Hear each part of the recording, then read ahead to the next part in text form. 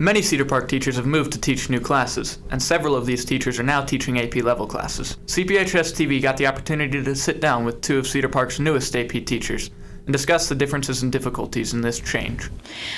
Teaching AP, you get to delve deeper into topics. You get to explore issues that are facing society and really dig deeply into them, so that's a lot of fun.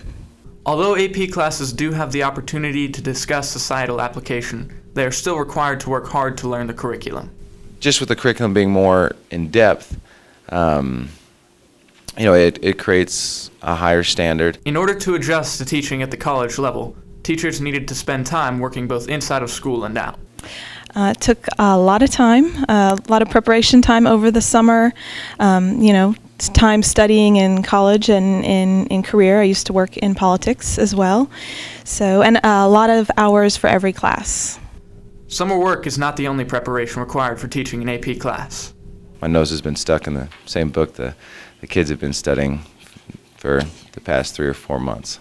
Studying the AP textbook allows teachers to ensure that they are incorporating the students' reading with class discussion, and it's not always easy.